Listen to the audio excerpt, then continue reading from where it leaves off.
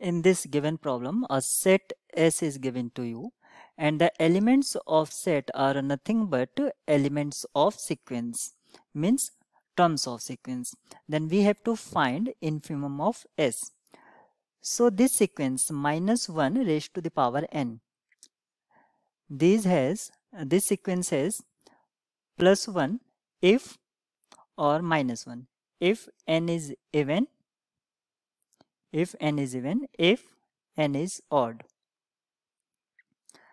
This sequence has only two terms, +1 or -1 alternatively. And n raised to the power -1 raised to the power n. This one will be n raised to the power 1 or +1 if n is even, and n raised to the power -1 if n is odd. Further, we can write n or 1 upon n. If n is even and if n is odd. As n tending to infinity, this will goes to infinity and 0.